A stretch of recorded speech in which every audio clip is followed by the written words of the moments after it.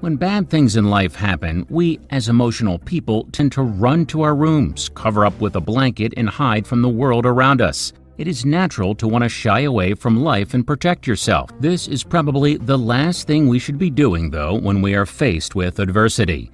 Life can be tough, but it's tough for everyone. When you feel like your back is against the wall, you shouldn't cower down and be afraid. You need to grab life by the horns and take it on a full force. What better way to take control of life than to take it head on? Sometimes we're so consumed by our day-to-day that we forget the rest of the world even exists. There is so much out there to experience and explore, however, it is very hard to find the time with our jobs, spouses, and daily routine that we're faced with. One man was down and out. He had just gotten a divorce from his wife and almost immediately after lost his job. He thought it couldn't get any worse. But that wasn't going to stop him from doing something out of the box. Something that he wanted to do for some time but never had the means. Hello, story lovers. I'm Jamie Buck, and here is... After a divorce and losing his job, a man drove his motorcycle 5,000 miles into the Arctic until the road ran out. Before we move on, make sure you smash the like button, subscribe to our channel, and activate the notifications bell for new amazing videos. After losing his job and his wife, he figured that there was no better time to go on the adventure of a lifetime. An adventure that people would kill to have the opportunity to do. He got a hold of his best friend and proposed an idea to ride their motorcycles as far north as they possibly could. He wanted to ride until there was no more roads. He wanted to follow the paths less traveled and take in the beauty of this world surrounding him. His friend was an adventurous spirit, so when he heard the proposition, he was immediately on board. They were in San Francisco, California, when they departed on a 10,000-mile journey north. They wanted to be encompassed by the beauty of the land around them and enjoy an experience that would be envied by everyone. Take a look at their incredible journey. With some heavily loaded motorcycles, the two friends departed San Francisco on what would prove to be an epic journey north. They spent their last night in Northern California camping on the beach with their friends. They shortly arrived in Oregon after they left California. They took the roads less traveled and came across Crater Lake, Oregon. He described it as mind-blowing. It's easy to see why. They also saw the lesser-known parts of Oregon. You don't see lush green areas and snowy peaks when you climb to the top of Smith Rock. They then ventured on to see Portland, Oregon. After spending all their money on gear and fuel, they resorted to their friends for a place to sleep. A good friend gave them a place to stay while in Portland. Other than that, they relied on friends and free land to camp in. They didn't spend too much time in the cities they traveled, though, because they were far more interested in being immersed by nature. Once in Washington, they had to take a ferry across the water. Being motorcycle riders, they were lucky enough to be the first people on and the first to depart the boats. They also had a chance to meet with other riders and share stories. Olympic National Park in Washington State. They met a lot of local wildlife there. It looks breathtaking. They wanted to see the diversity in the landscapes, so they took time to venture on many hikes. From this point, they could see Canada. Next stop, Vancouver. On their way north, they rode alongside with many other motorcycle riders, a few of which seemed to be stuntmen who would ride wheelies for miles on end. It was the first time in Canada, and they really enjoyed Vancouver. They met many friends. Here, they were invited to join in a massive illegal bicycle rave. They said, despite the risk, that it was a blast. This was the last real taste of civilization they encountered before entering the vast wilderness. They left in the morning after the rave and headed north into the wilderness. They followed old dirt roads into fields and old traveled places to set up camps at night. They would light a fire and sit in their tents while enjoying some awe-inspiring views around them. After passing through some enormous mountains, they ended up riding through the prairies of British Columbia. The further north they traveled, the longer the days became. This meant they couldn't travel much further in a day. Here, they set up camp at roughly 10 o'clock p.m., and it is still very light outside. The roads of Alaska were incredibly long and at times quite boring. This meant relaxing with their feet up and their heads leaning back. Many of the places that they camped were quite odd.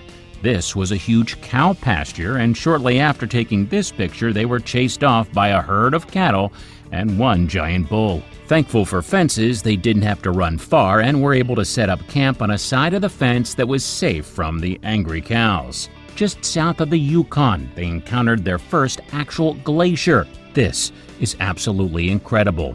Along their journey, they met many other riders. This guy was from Bolivia and traveling from the top of America down to the bottom.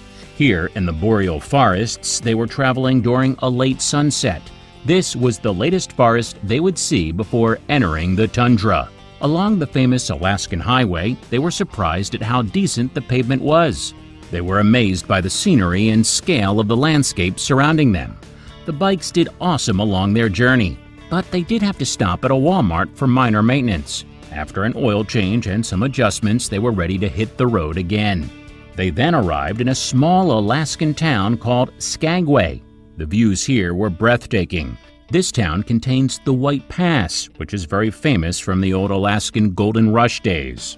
In Skagway, an old port town from the Klondike Gold Rush, they met some cool girls who showed them around.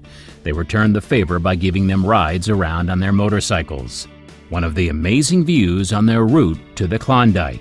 One of the furry locals they made friends with. They met some less furry friends and ended up camping with them for a night before venturing toward the Great Arctic Circle.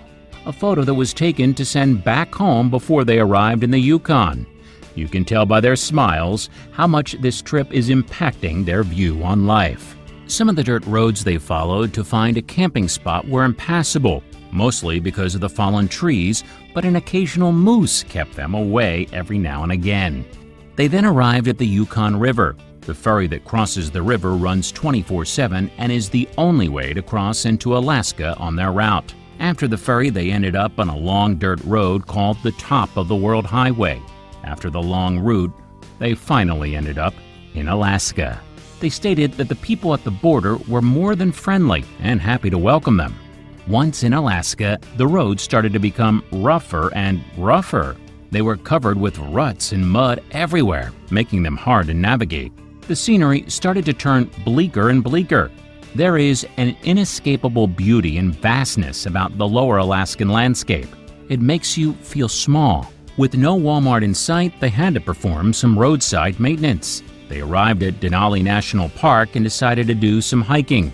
This view was at 1 a.m. That's not a typo, 1 in the morning. Here's an old railroad bridge that they came across. It was too beautiful to ignore the opportunity for a photo. They had to make a pit stop in Fairbanks, Alaska to change tires. This would be the last town they would see with a population over 50 people. At 2:30 in the morning, it was still plenty light outside to ride.